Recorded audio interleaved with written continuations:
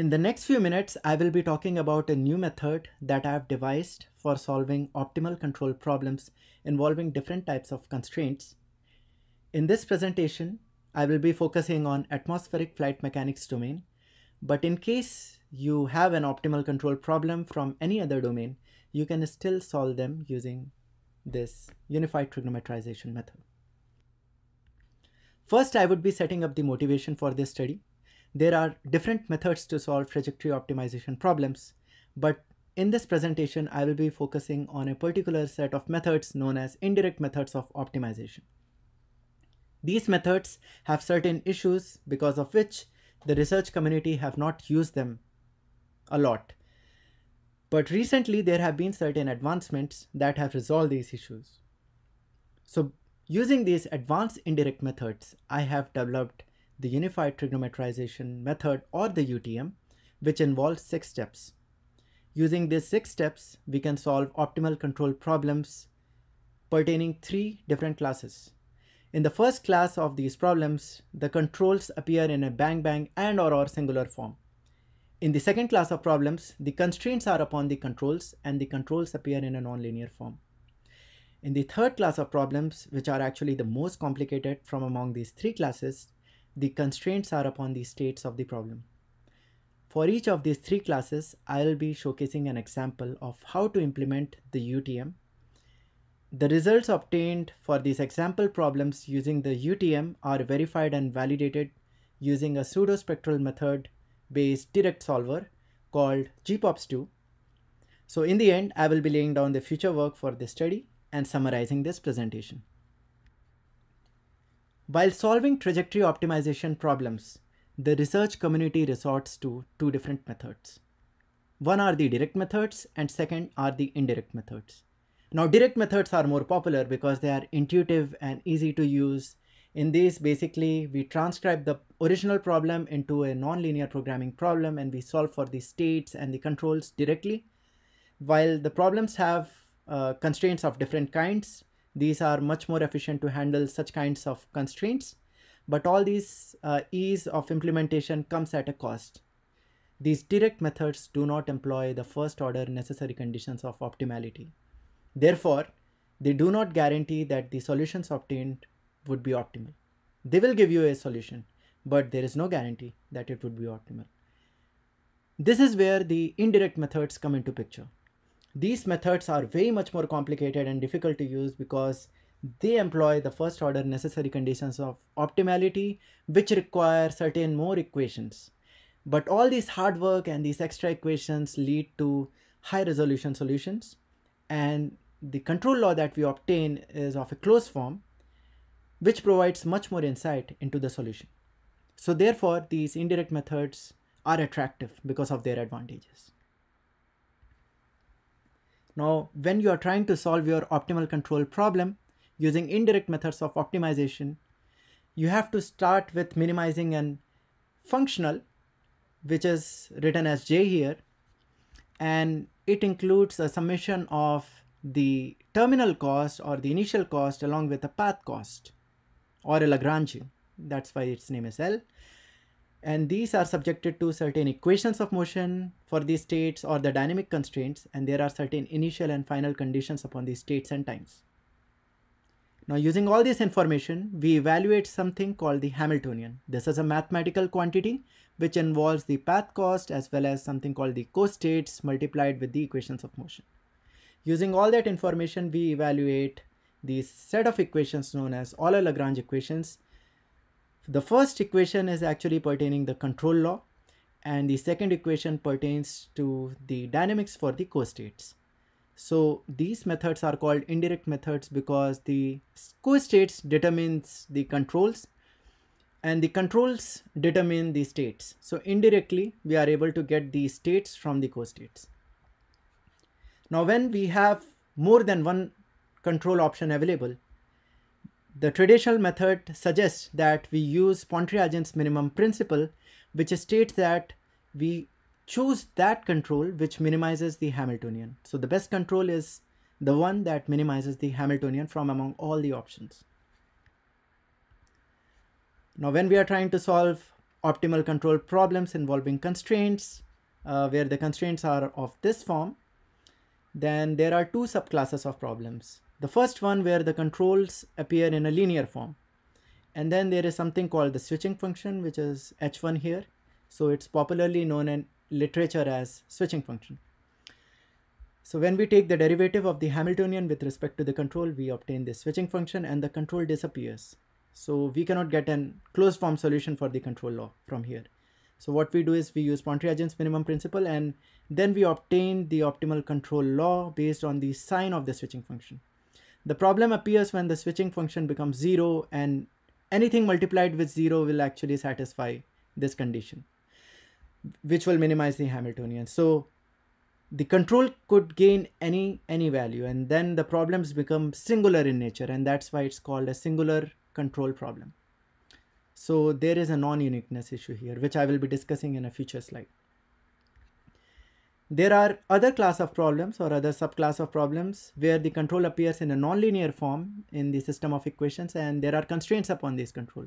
So what we need to do is we need to augment the Hamiltonian with these extra constraints, and then you see the extra multipliers emerge in these, and then we need to solve for this more complicated version of the Hamiltonian and get these new dynamics for the co-states and solve for a multi-point boundary value problem, which is very tough to formulate.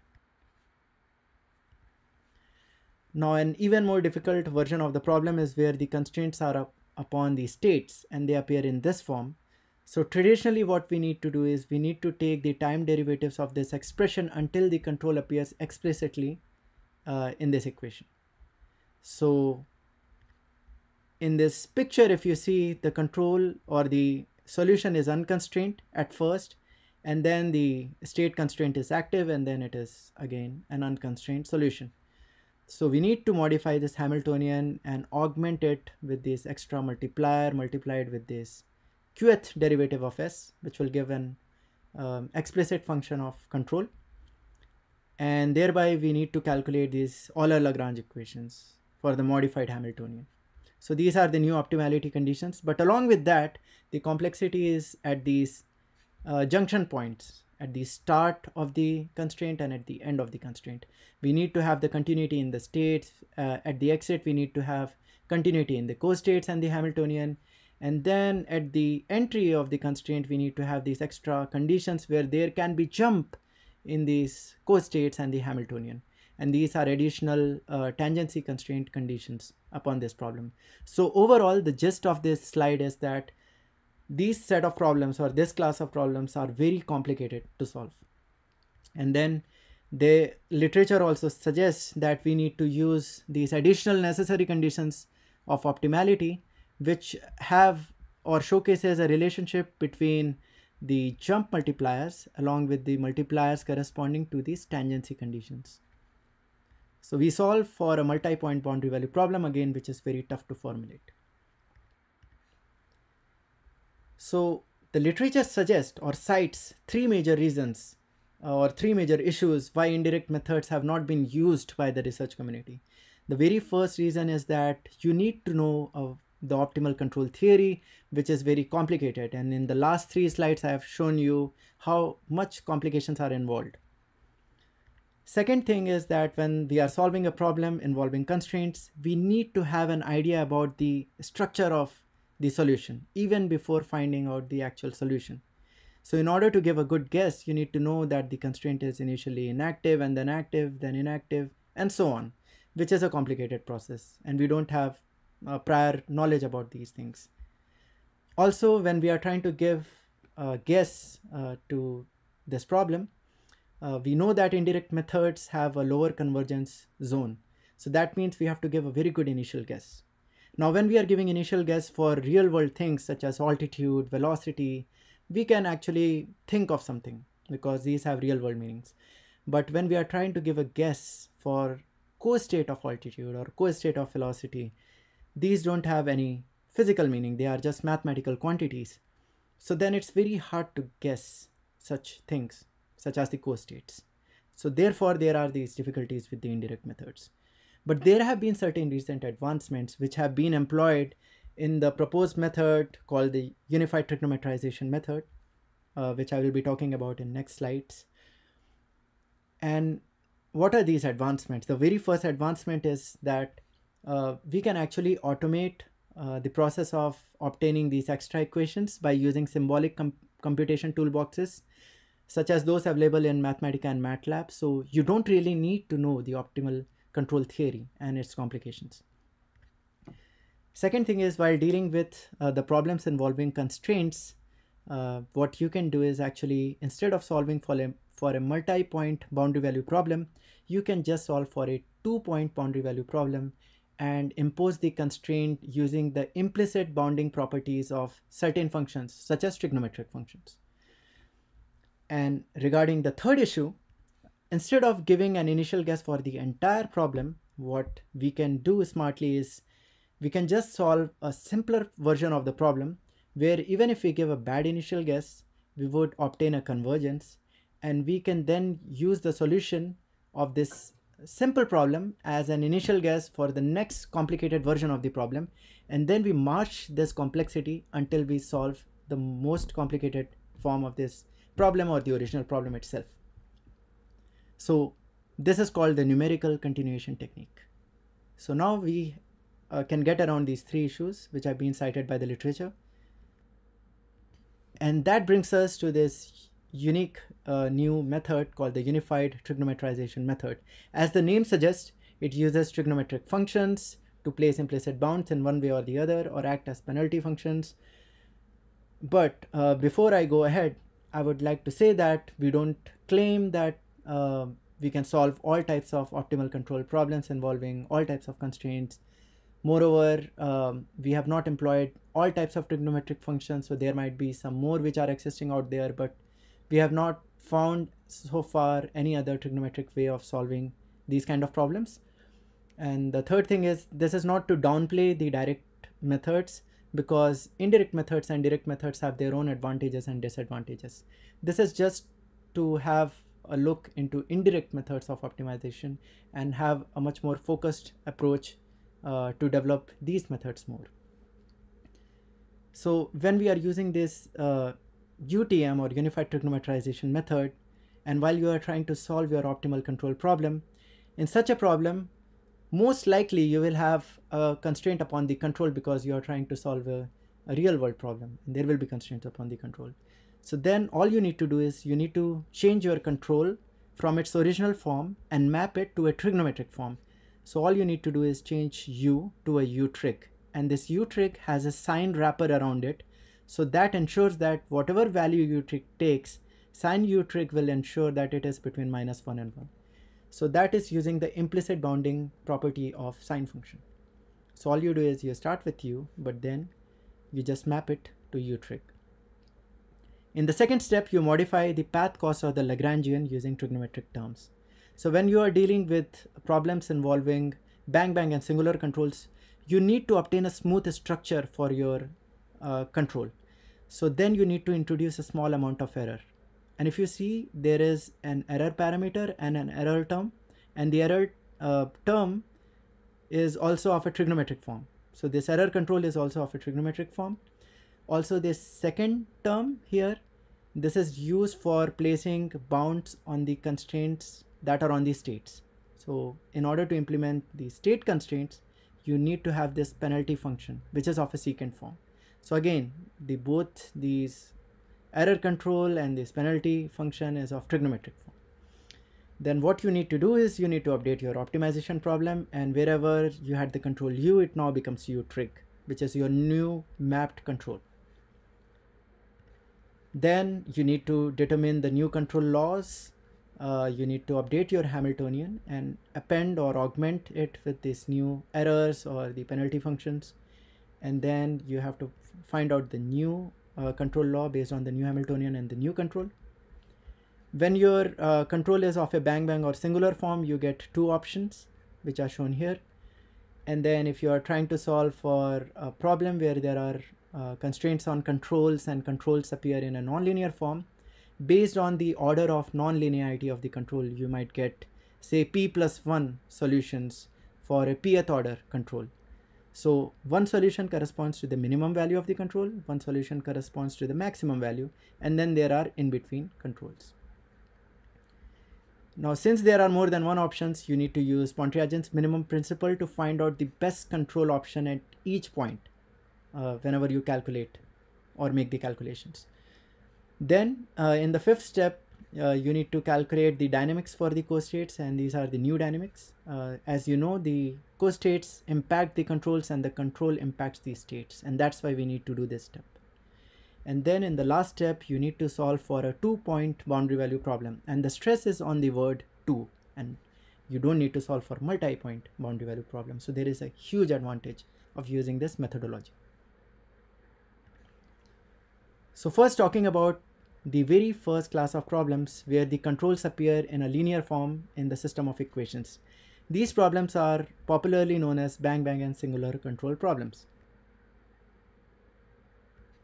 So here the control appears, or the control constraint appears in this form, and then you can write the Hamiltonian in this special format where there is a switching function, and traditionally you will get this set of solutions like I discussed before. The problem with the bang-bang controls is that the control stays either at a minimum value or a maximum value. And when the control switches from a minimum to a maximum, there is a very sharp jump. But now we are trying to solve optimal control problems, which involves dynamics of states and co-states, and all of these are continuous in nature. So when you have these sharp jumps, then it leads to numerical issues. So you don't need these sharp jumps. You need a smooth version of this structure. Second problem arises with these singular controls where there are just too many options or too many controls, and you need to evaluate a singular control law. So when you follow the traditional approach, you need to use something called the generalized Legendre-Klebsch condition, also known as Kelly's condition. In this, what you do is you take the time derivatives, odd and even time derivatives of the control law until the control appears explicitly in the even time derivatives. So you need to keep taking those derivatives, and you don't know how many times you have to take those derivatives. So this process is overall very complicated. Instead, what you can do is you can just resort to this new method, the UTM, and then you can map the control from U to U trig and make sure it stays between a minimum and a maximum. Place implicit bounds on this control. You need to introduce a small amount of error. As I said, you need some smoothing in the control structure. So this epsilon, or the error parameter, brings that smoothness factor, and this control term, the error control, also takes this smoothing into account. So overall, this epsilon cos trig function, this implements the smoothing structure. So based on this new Lagrangian, you need to modify your Hamiltonian, and then you obtain this new control law where again you have these two options, and you can see it depends on the switching function as well as this error parameter, and then you are able to obtain a smooth structure. Also, when you solve the singular control problems, when you have a small amount of error, you are not solving for the exact singular control problem, but you are solving for a near singular control problem. And for this near singular control problem, you will always have a unique solution. So that way you are able to avoid this non-uniqueness issue. So that is one way of getting around this. And we know that we are introducing a small amount of error in both of these types of problems, but then these are good enough to get a sense of the solution as well as for conceptual study. So how this smoothing works is you start with a big value of epsilon or the error parameter, and you make it smaller with the numerical continuation technique, and when the error parameter is small enough, you will all get a very close bang-bang type of structure starting from a very smooth structure. So that is how it works. Now, in order to showcase the utility of the UTM for these kind of problems, I chose to use a famous benchmark example called the Goddard rocket problem, where the objective is to maximize the altitude of a rocket which has a certain amount of fuel, and these are the equations of motion for that rocket, and there are certain constants involved, and then these are the boundary values for that problem. All we need to do is to introduce a small amount of error involving an error parameter and an error control, and then we change the control which is thrust to this form, which makes sure that it stays between 0 and Tmax. So that way we get two control options, and we use Pontryagin's minimum principle to find out the best control at each instance. And then I solve this problem using the unified trigonometrization method as well as GPOPs2. So when I solve this problem using a one-phase approach, which means I solve the entire problem in one go and not break it into three phases, which is a bang, singular, and bang. So then when I solve it using one phase, you can see there are slight errors at the entry and the exit of the singular control. So what that means is, when we are using direct methods, since they are not using the first order necessary conditions of optimality, they are at times not able to guess good control law, especially for the singular part of the problem, and there are a lot of jitters, especially at the singular zone. So instead, when you are using GPOPs2, you have to break this problem into three phases, which is a bang, singular, and bang, and you have to enforce the conditions. While solving the singular part, you still have to resort to optimal control theory. So that means even while using direct methods, you have to still use some knowledge about indirect methods or optimal control theory in order to solve the singular part.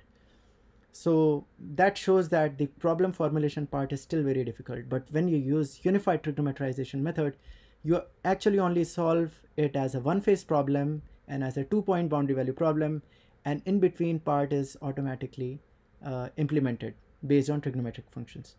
The results are in excellent agreement with each other, especially for the three-phase version of the pseudospectral method-based solver.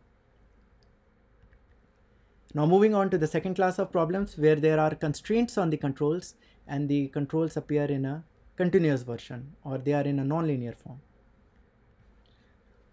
So for these problems, again, the constraints are upon the control, but then using the traditional approach, what you need to do is you need to augment the Hamiltonian with these constraint conditions, and you have these extra multipliers. That makes the problem formulation and solution process more complicated, and you have to solve for a multi-point boundary value problem. So instead, what you can do is you can again map the control from U to U trick and make it implicitly bounded. And then you get here, in this case, you get three solutions. You again use Pontryagin's minimum principle to see if it's a minimum or a maximum or in between. And then you just solve for a two-point boundary value problem. So it becomes so much simpler.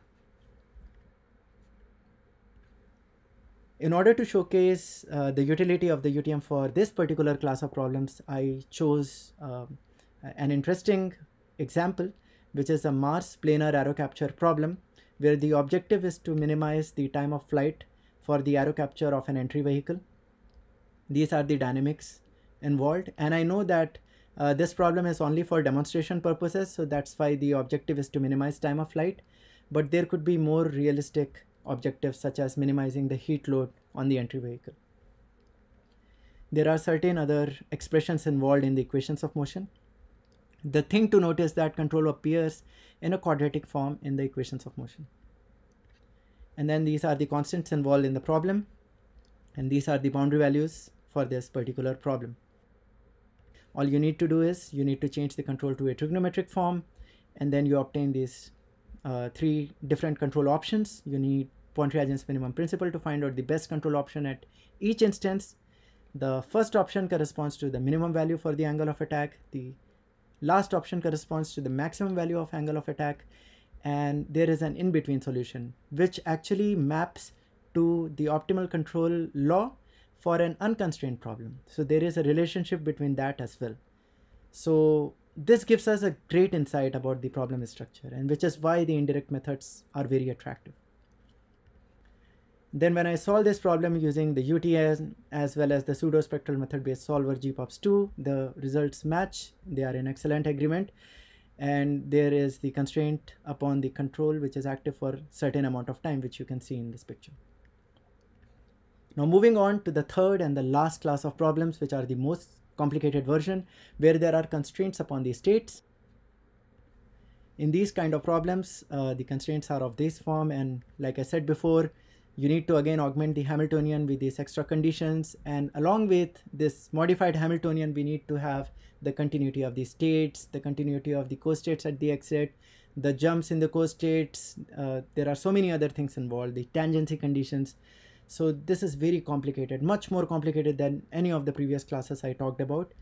And still you have to solve a multi-point boundary value problem involving so many points and so many arcs. Instead, what you can do is just modify the path cost of the problem, and you need to augment a penalty function, which makes sure that whenever the constraint is violated, then this thing becomes infinity. This term starts approaching infinity. So that's the idea behind using these penalty functions. Now with this modified path cost, you change the Hamiltonian and you get a new Hamiltonian. And then you modify the dynamics of the co-states. And that impacts the control, and that controls, or the new controls, impact the states. So then you solve for a very simple 2-point boundary value problem. And how you solve this is that you start with a large value for this weighting parameter epsilon here. And at first you might be violating the constraints upon these states, but then the solution reveals itself as soon as you decrease the value of the epsilon, and eventually you get what you want. Now how this secant penalty function operates is that whenever the value of S approaches S min, or a minimum value, or S max, or a maximum value, then the argument here becomes plus or minus pi by 2, or secant of plus or minus pi by 2 is actually 1 by 0, which is infinity. Remember that our objective is to minimize the Hamiltonian, or minimize the cost functional. And when this particular term starts becoming infinity, it is going against our objective of minimizing the Hamiltonian. So that's how this is like of a conflicting nature. We need to minimize something, but then that minimization is actually becoming a maximization, or infinity. So therefore the bounds are emplaced upon the state constraints. So constraint violation is avoided in that way. In order to showcase the utility of the UTM for this particular set of problems, I chose an example problem from the thesis of one of my colleagues who have been doing a very good work. The problem here is to maximize the terminal energy of an hypersonic vehicle entering into the Earth's atmosphere. And there is a heat rate constraint as well as an angle of attack control constraint upon this problem. So this is a great example to show that if there is a state constraint as well as a control constraint, how the unified trigonometrization method can simultaneously solve for both of them. So here is the objective functional, and then there are these dynamics for this problem. And there are these expressions which are used in these equations of motion. Again, the control appears in a quadratic form. These are the boundary values upon the problem. All we need to do is to append this penalty function, which is of a secant form, and there is this weighting parameter. And then there is a constraint upon the control as well. So then we modify the Hamiltonian and we get a new Hamiltonian based on this penalty function. And you get a new control law because there is a constraint upon the control as well. So you get something like 3 control options in this case. And again, you use Pontryagin's minimum principle to find out the best control option. The co-state dynamics are modified and you get a new dynamics for the co-states as well. And I have shown these new co-state dynamics, and the changes to them are shown in green. You see these are very minimal changes.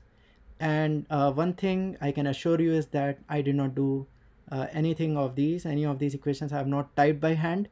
All these are using automated techniques employing symbolic toolboxes. So these are recent advancements made in the indirect methods, which have made them way much more attractive than before. So you don't need to fear of these equations, but you need to know that there are these equations involved, and that's why you get very high resolution results. Now when I solve the problem using the unified trigonometrization method and GPOPs2, the results match, the constraint is never violated, and it's active for a certain amount of time. One other thing to note is that in literature many times these error parameters are mentioned just as numbers, but actually they do have units. And when you are doing something called unit scaling, these will come into picture. So always we should mention them along with their units. Also, one thing to note is that if we start with a large value of epsilon and march towards a smaller value, beyond certain small value, you don't really need to make it even more smaller, because there is not much improvement in the result. So you can leave it to 10 to the power minus 3 in this case. Those results are again in excellent agreement with GPOPs2. And if you solve it using a traditional approach, you have to actually solve for a 5-point boundary value problem involving 4 arcs, and you can see the control constraint is active as well as the state constraint is active. So this is a great example of showing how both these constraints can be simultaneously solved by the UTM. The stress is again on the word simultaneous. So in the end, I would like to summarize the presentation. I introduced a method called the unified trigonometrization method, which can simultaneously solve for any number of control and state constraints. And all of these are done through trigonometric functions, and that's why the name is unified trigonometrization method. Now we can solve 3 different classes of problems. One which have bang bang and singular controls, where we introduce small amounts of error of trigonometric form. Then there are problems involving constraints on controls, and controls appear in a nonlinear form. Again, we change the control to a trigonometric form. Very easily we can solve those problems. And the third class of problems is where the constraints are upon the states, and we introduce these penalty functions which are of secant form, again a trigonometric form of imposing constraints. And then if you see, there are just very minimal changes to the original problem, so that makes it very attractive, this UTM technique. And then you can solve various classes of problems. I have showcased some very simple examples to demonstrate the utility of the UTM. And then the results obtained by this new method matches with those obtained using a pseudo-spectral method-based solver called GPOPs2. Future work regarding this study involves applying this UTM framework to other domains as well, and not just atmospheric flight mechanics. And we have been looking into chemical engineering problems, medical science problem involving tumor treatment using chemotherapy and renewable energy and whatnot. And then also, we like I mentioned before, I'm not claiming that I can solve all types of optimal control problems involving different types of constraints. So we have to still look to extend this framework to those other sets of problems involving other kinds of constraints. There are problems called minimax and maximin. So those can benefit using this method. So thank you so much for your time and for listening to this presentation.